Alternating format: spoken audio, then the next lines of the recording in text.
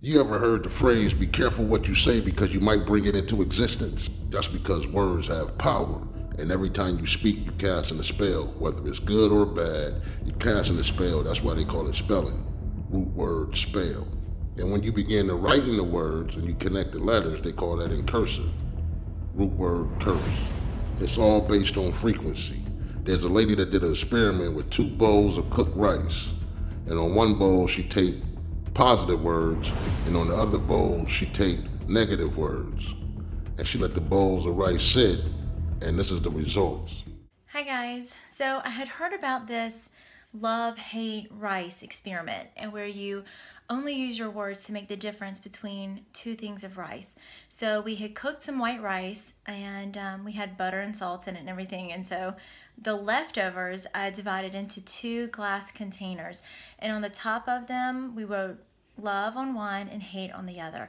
And we put them in 2 different rooms. And I told my kids that the only difference between them is we were going to speak lovingly to the love rice and hatefully to the hate rice. So we would say things like, you're the most beautiful rice in the world. And then we would say things like, you're so ugly, I hate you, rice. You're the worst rice ever. And that's all we did.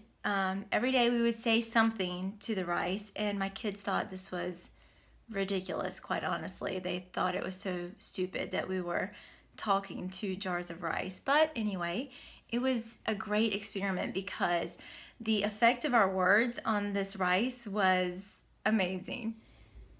So here's our 2 containers of rice. Now at this point, it has been 2.5 weeks since we put this rice in the containers, and the love rice is still white. It's got like a little thing of mold growing or something white growing on it over here, but the hate rice is pure nastiness. It is dark and has got green mold growing all in it. It's just really gross. And the love rice is still white and it has a couple mold spots on the bottom, but this hate rice is really nasty at this point. So that was a really awesome experience, and I think it spoke a lot to my kids, the difference that our words can make.